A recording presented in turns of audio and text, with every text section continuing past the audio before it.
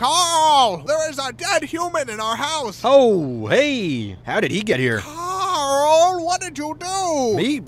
I didn't do this. Explain what happened, Carl. I've never seen him before in my life. Why did you kill this person, Carl? I do not kill people. That is my least favorite thing to do. Tell me, Carl, exactly what you were doing before I got home. All right, well, I was upstairs. Okay. I was sitting in my room. Yes. Reading a book. Go on. And, well, this guy walked in. Okay. So I went up to him. Yes. And I stabbed him 37 times in the chest. Carl, that kills people. Wow, I didn't know that. How could you not know that? Yeah, I'm in the wrong here. I suck. What happened to his hands? What's that? His hands. Why are they missing? Well, I kind of cooked them up and ate them.